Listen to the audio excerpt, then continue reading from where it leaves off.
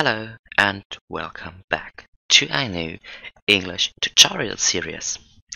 We're here with the flight factor Boeing 767 in the freighter version at Memphis. Today we're going to take this aircraft from Memphis to Louisville, and in this kind of tutorial we're going step by step through the whole process of turning the aircraft on, flying it, and turning the aircraft off afterwards. So all of this in this tutorial. I think for all the German viewers we will make a German tutorial anytime soon, but for now it's just the English tutorial for the Boeing 67. And I would say let's get into it. Okay, so as always I will fly from the first officer seat. You can fly from the captain seat of course too. Nothing will change from this tutorial but the perspective. You can set your default position in the API tab or in the tablet in the EFB provided in the aircraft.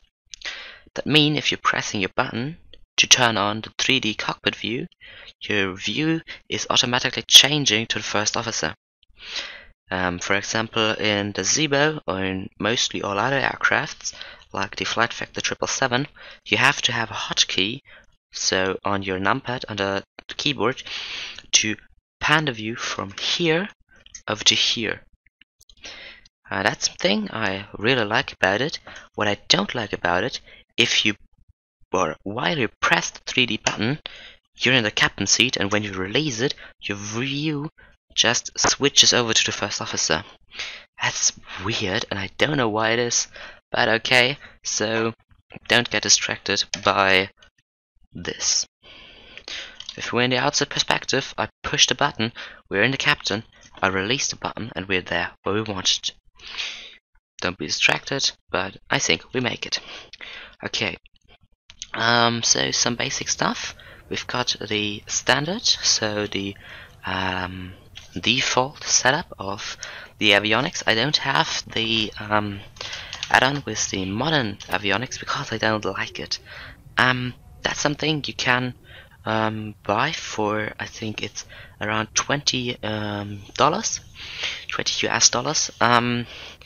And then you have the modern screens in here, like you know from most other aircrafts. They're different. They have a very weird side ratio, but you get used to it, and you can use this tutorial for it too. Just you need to control your display units a bit different.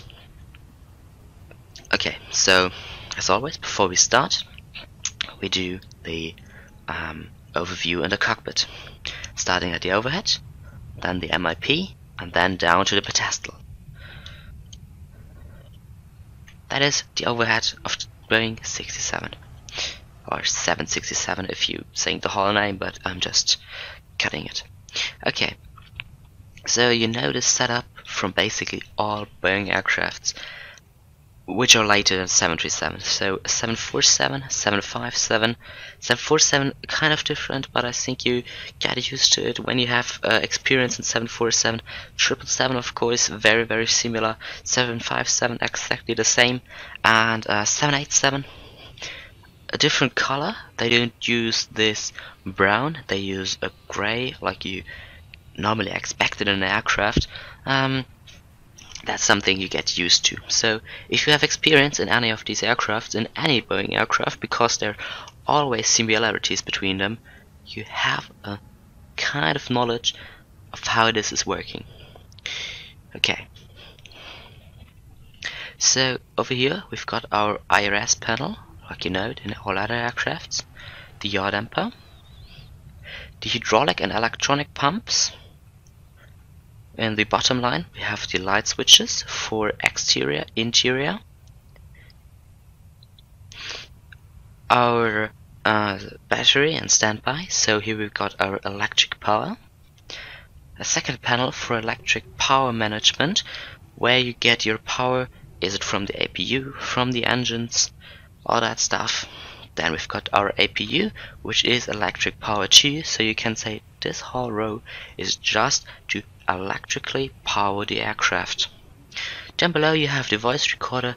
You can't do anything with it, it's just static. Speaking of this panel, we've got our cargo heat, which is heating the cargo bulks below the passenger cabin.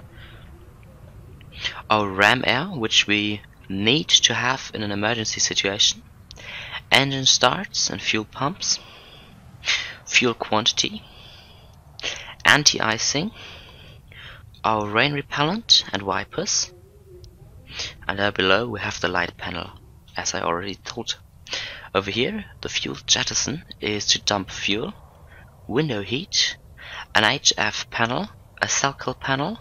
The passenger signs. Cabin altitude management. Cabin altitude gauges. Equipment cooling. We don't need this. Just set on auto, so this is an important panel. And below again the lights. Over here we've got temperature control about cabin and cockpit. We've got the trim air and the fans where we just need to turn them on, but that's coming later.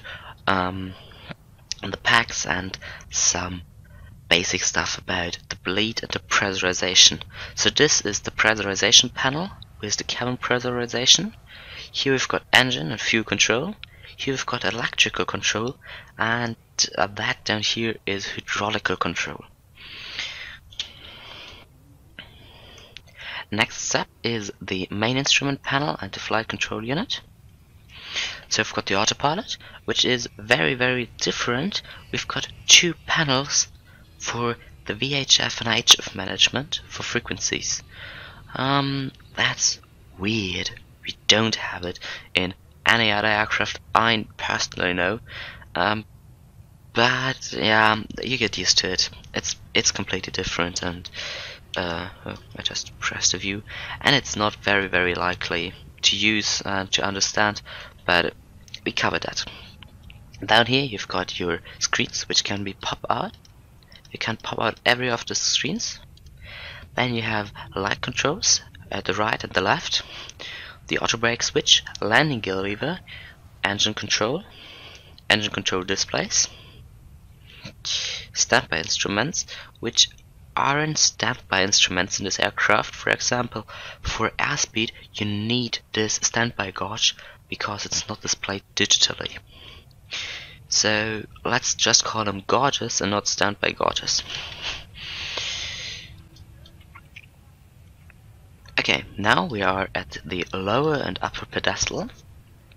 We've got our CDUs, our controls for the N and MFD. That's something you wouldn't find down here. You would have found, where's the view not panning? You would have found up here where I've got our VHF.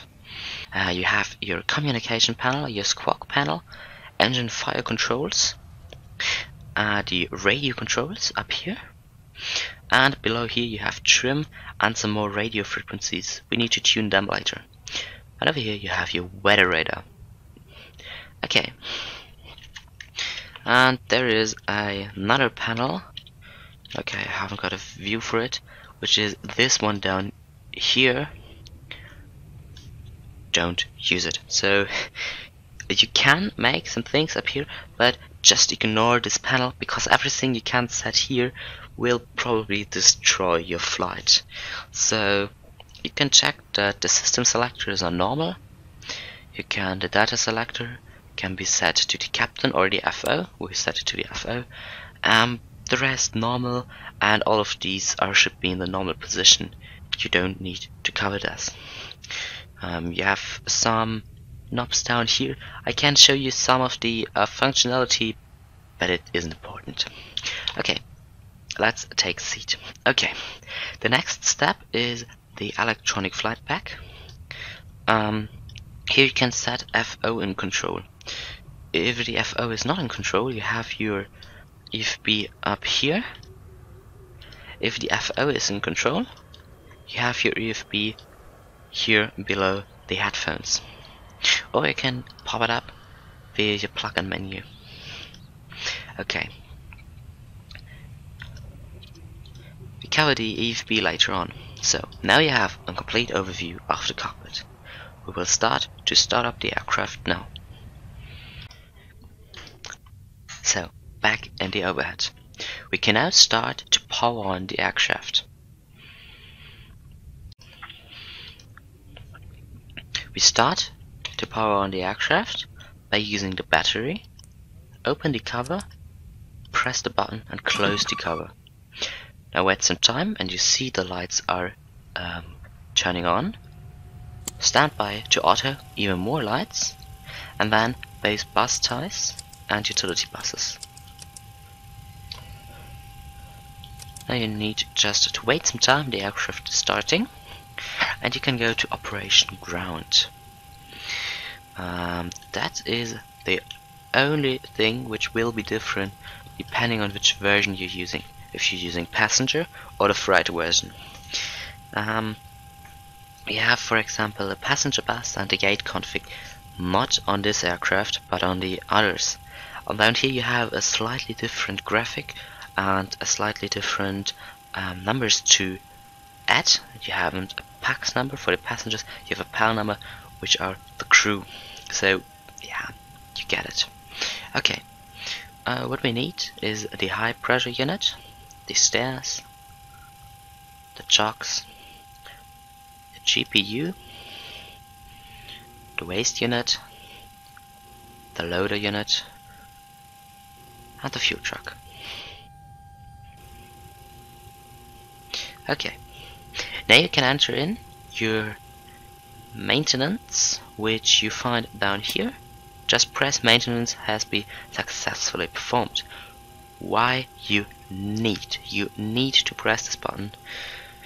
This aircraft is equipped with random failure, meaning it can happen that you fly and at any time in your flight something will happen. The hydraulic pressurization is basically always failing when something is going wrong. That's so annoying, so press maintenance. Please press maintenance. Okay, so next we enter in our data.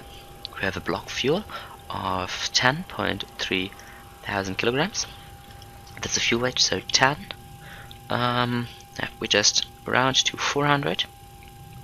The cargo weight, we have let's see, we go down into the papers. I know you can't see SimBrief, I will show you later, but depending on which version you're using, so which OFP plan, I'm using United, it will be different, so just use it in your standard, and you probably know where you get all your information. Okay, so that's 4,000 kilograms for now, and let's say we have, yeah, two is okay, with two pilots. It's not a long flight, so we don't need a third man in the cockpit. Okay, press optimize center of gravity. This will optimize the center of gravity in the aircraft loading. That's important because later you could have some issues with the aircraft's trim. Okay, basically everything is done. You can now press load, unload. Oh, okay, we forgot something. You have to open the doors, of course. That was my mistake. So you can go into the outside view, and then you can see where you have. Oh, whoa, that was huge. I can, for example, open the maintenance door, which is looking fantastic. It's phenomenal. Love it. You see? Okay. Huh? No. Okay, I thought the GPU is going through our main gear, but it's behind. That's great. Okay. I just turned on the ground power unit, and now we can load and unload. Okay. Over here we can do some of the let's say customization features. We have dynamic blinds. That's just important if you're flying on the passenger versions, because you have these window blinds which are going up and down depending on how the sun is going or shining into your aircraft. I don't know who is using it, but it's turned on for the fighter, but I turned it off for every of the passenger versions. It is disgusting. You have a wing view, then the sun is coming and the blind is down and you have to recreate a wing view. Turn it off. I turn it off for this version, but you don't need to turn it off in the fighter. You can turn it off in the cabin or in the passenger version as you like. Auto gear lever, I recommend to turn it off. That means if you got your gear lever to up, it will automatically switch to the off position after the gear is retracted. I don't know why it was on, but that is no, not the thing I want. And the winglets, you can turn them on and off. I use them. If you don't like them, turn them off. You can enter the wing flex. Let's say how strong the wing flex is. I don't know who is needing that, but if you're needing it, you can adjust it here. I just fly with the defaults. Let's go to options, avionics. You have so many features.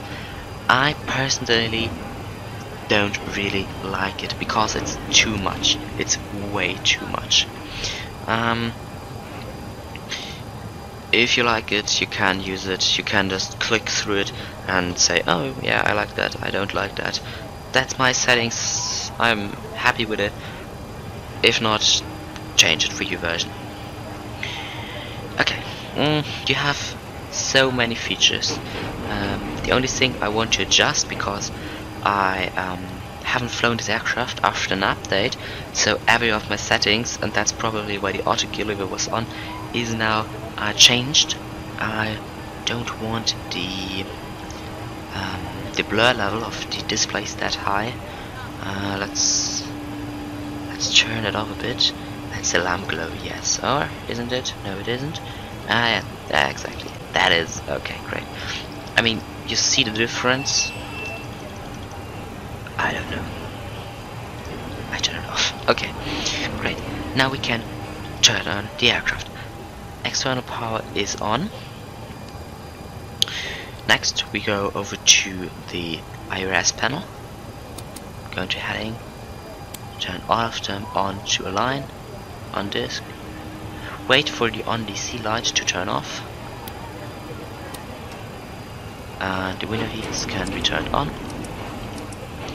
We arm the lights, the yaw damper. What you see here is now the fuel quantity rising. Okay. Oh yeah, we had more fuel than we needed, so it's lowering. Okay, that's not realistic at all. Normally it should rise, but we had more than we needed, so it's going down. Align, so nav, and then you can go into your FMC. I recommend to have a shortcut for it. You can use the pop out, or I don't know, hardware if you have it. Go to position in and enter your current airport. We're currently at Memphis, Kilo Mike, Echo Mike, and then copy the position into the set IRS position panel.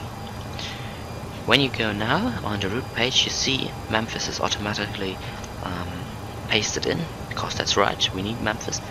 We're flying to Louisville, Kilo Sierra, Delta Fox. Over here we are a FedEx 767. Enter it to flight number. If you have a co-route, which you have to save into the Flight Factor Boeing 767 folder, which can be found in your aircraft directory, Boeing 767 extended, or 767 if you don't have the extended version with Fright, and then co-routes. What you paste in here is the downloaded co-route flight plan from SimBrief for 75 and 767 by Flight Factor. I don't have a co-route for now because I want to show you how to enter in the correct waypoints. Click next page. Okay, You're probably familiar with that if you're flying other aircrafts too. You have via and a to page. That's a page you get at the Airbus when you go to the waypoint and then say airways. That's the same page on Airbus, but this page is typically for Boeing if you're just going onto the next page. You may know what I mean. If not, that's no problem at all, because we just did this one. Okay, so we can now enter in. We're flying to a Dijap. That's a 2. 2 is a waypoint, via is an airway. If you have an airway followed by a waypoint followed by an airway, for example, you can enter your airway to via, and then you can enter your next airway to via, and the 2 will be pasted in automatically. That's why you have here these dashed lines, meaning, okay, you can enter here something. If you enter here something, the dashed lines will go one down, saying, okay, you don't need this one, you can enter this one. We're flying in the US. They're probably, well, normally not using any of these vias. You only have waypoints and very, very often VORs. That's the situation now. We're flying to Bravo November Alpha, and now you got this page. What is it? Okay, Bravo November Alpha is given to multiple waypoints, or in this case it's VOR and NDBs. We just call them waypoints. Okay, and now you go into your paperwork below your sim brief. I will show you in the United format. If you're using the Lido, which is standard, it will look different, but the basic information you get on both. And now you see here is Dijap, and here is Bravo November Alpha, which is the Nashville VOR. You see the position, and if you're using another, you're seeing the frequency. So you can look, okay, which frequency does it have, or which coordinates does it have. We just look at the coordinates, which are 3608.2, 3639er, so that can't be right. 3207 can't be right. 1006 can't be right. 7010 can't be right. 3608. That's right. Now you can just look at the coordinates below or behind, which is 086410. We check with our flight plan. It's 086411. So that is correct. We have 410. They have 41. It just is something you round when programming, and flight vector is rounding other than the SimBrief is doing, so that's right. Click it. Okay, the next point is Mabel, which is like Bravo, Echo Lima Lima, and then you're done. Okay, now you can activate the route. It's the mod, so you can execute, and it's active. So the perf page. Again, if you know any other Boeing aircraft, you know this page and you know what to enter. You can just click the correct boxes to tick them, and then they will automatically fill. Okay, reserve. I mean, we've got 10 tons, which is enough for the route, and normally I plan with 2 tons extra fuel in SimBrief, so we enter 2. Our cruising altitude is 290,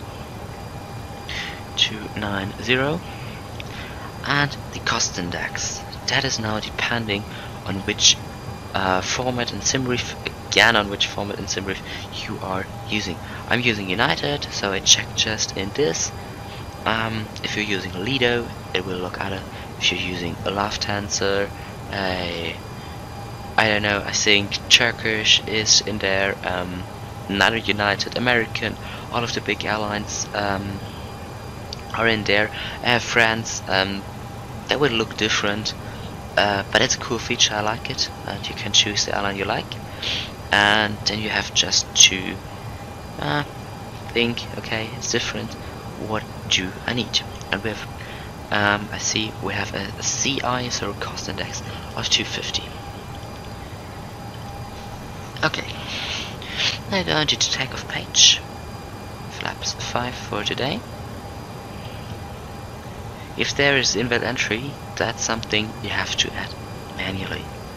Okay, the thrust for takeoff, we do it toga, and you can route this knob to your selected temperature. Make just TO 45 TO. Okay, center of gravity, go back to your ground page. You see CG center of gravity is 21. Trim 2.1, we set it, and then the reference speed can select on, and just by clicking them the aircraft is calculating them. That's different, for example in 737 they're always on and you just click them and then you turn them off. Different. Okay, departure and arrival. That is depending of the current weather situation. I'm using Xenviro, so I'm going to weather briefing and searching for Memphis, KMM. Press enter. Okay, don't work. Press search. And you have your current meter. The wind is coming from 040. You can just click through runways, but that sounds like the what we've done here. 36. That's 4J, and that is okay. So we take 36. Okay, which runway now? We go back to our EFB. You can use Avitab, but it's integrated in this one, so why not using? Not registered. Oh no. Oh yeah, that's because okay.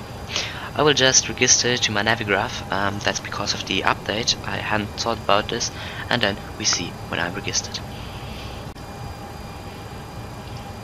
Okay, that was successfully, so we can say Memphis now, and you have all of your pages here.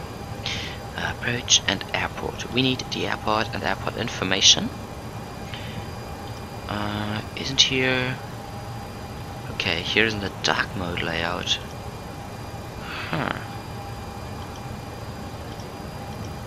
That's bad. Okay, let's work with the normal layout. Okay. I just redecided. Okay, we just don't care about these 10 degrees. We take runway 9 because that's far closer, and that could be a normal operation. They could say, okay, you're closer to 9er, so would you like to take off from 9er? That's something you can see in the 8s. It can sound like this: departure runway 36 center and 36 left, runway 9er on request. Then you just request it. Okay, why I opened up the charts is I wanted to look which runway do I need of the 36s, but I don't do it. That's way too far. So take runway 9er with the goats 7. Goats 7. Our first waypoint is Dijab, so the Dijab transition, and then execute it. You can go now onto the route page. I think we have to write it like that. So the 9er, and then you are done. It's possible to enter route 2. You can use it when you have to divert due to weather. Our diversion would be Charlie Victor Golf. I think that should be Cincinnati. It should be Cincinnati. I just will look because I don't want to tell. Yeah, right. It's Cincinnati, Northern Kentucky. So I could enter the road to there. You can find the waypoints you need into your paper. but that's something we don't do in this tutorial. Okay, FMC pre-flight is done. And it took so long that our displays are already aligned. We can turn on the lower display, switching from the engine to the status page. The pages are very similar to all other Boeing aircraft pages, so you're probably aware of how it works, but we covered it later. Okay, now we turn on some panel lights, which just make the aircraft look better. Okay, and down here we can so like this. Okay, we can go on plan. You can zoom in and out here. You can activate, for example, airport, the data, the waypoint, all you need, weather if you need. Okay, now you go to legs, step, and you can step through the route. Okay, that's a vector. Oh man, so just zoom out a bit. That's your route. Jeju, Goats, Dijab, and then up to Louisville. Nothing interesting. I don't do this plan check for every flight. I do it when entering the arrival, so to check if the arrival is okay. Auto brakes go to on, and we have a small self test. Yeah, go down here, can turn on, weather off. That's the weather self test. Great. Okay. So auto brakes to RTO, as I told, and then you can visit this panel. We selected toga, 45 degrees, entered. That's great. Here you can cancel all your clearances or recall. That's, you probably know it, when flying 737 you have the master caution and the 6-pack, and that's the recall, and that's how you do it in this aircraft, like you would do it in every other aircraft of Boeing too. You have a recall button and a cancel button. Okay, logger light on, position light on, turn the packs on, auto, engine start can stay 1 or 2. The selector can go to auto 1 or auto 2. I take auto 1. Landing altitude. How high is the airport of Louisville? We will just check that. There we have Louisville. Altitude is 500 feet.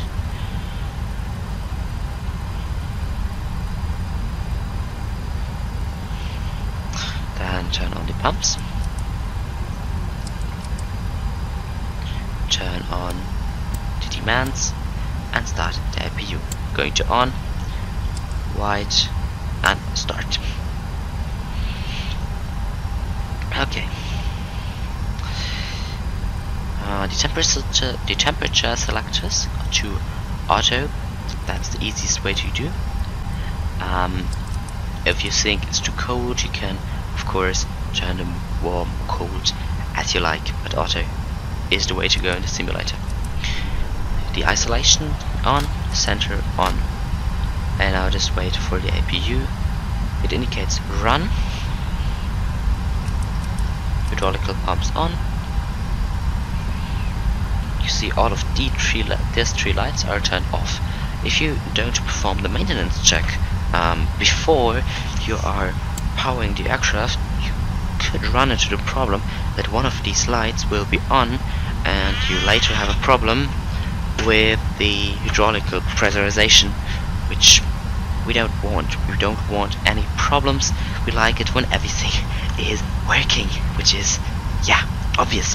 Okay, the APU switch, as you heard, is flipped back to the on position.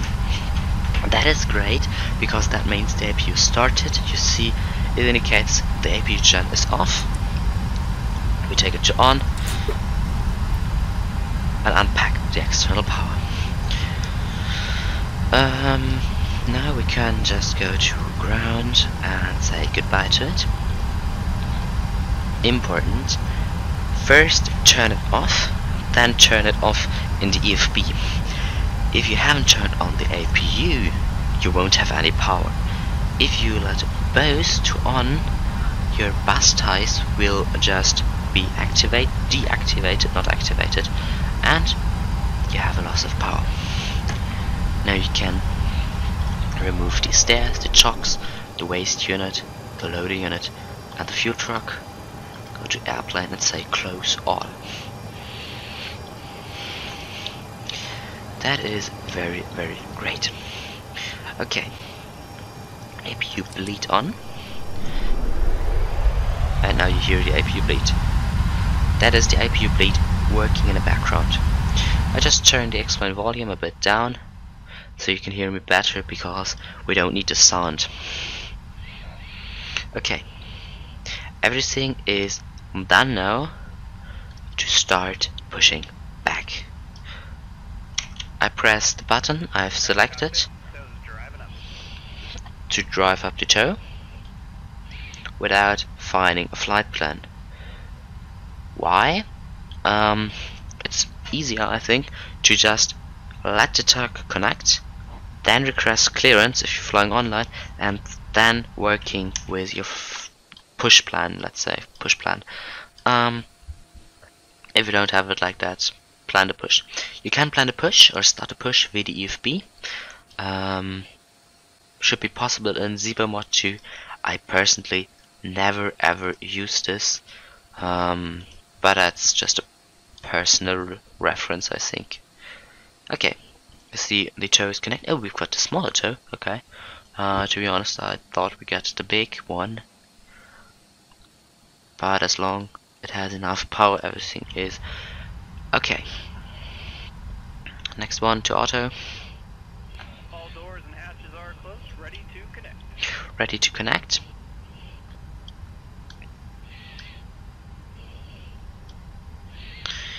Okay. Enter in 1000. Yeah, 1000. And everything should be set. Okay, what's that for a weird view? Now I will wait until the tug is connected and start to push back. As soon as we're pushing back, I meet you again. Okay, now we've got the clearance to release the park brake. We will do it. Starting pushback, you may start your engine. Turn it on. Backs off. And the pushback is in progress. So, now we wait until we clear the gate to not damage anything by starting the engines. Okay, what we can do in the meantime, we go back to weather briefing. Look 2997. This one 2997. 2997, and careful, you've got a third one, 2997. I just like to turn on the lights for it. Should be this one. Is it right? No, it is. Just sadly. This one. Come on. Why? Blue light? Oh man. Should be any of these lights. Yeah. That's a thing you just work on reference. I'm not that used to the aircraft, but I know the functions, so that's something we're gonna find out. Okay, now we start the engines. We start in the sequence 2-1, meaning we turn this one on, going onto the engine page, and you have this pink marker. When your engine is reaching it, you can turn on the right fuel valve, and then you see the engine is starting. From this position, it's the left engine which is starting.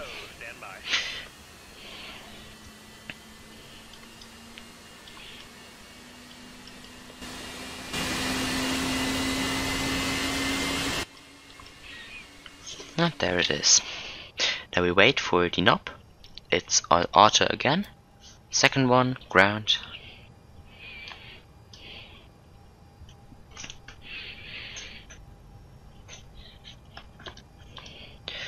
So now it reaches pink and view control on.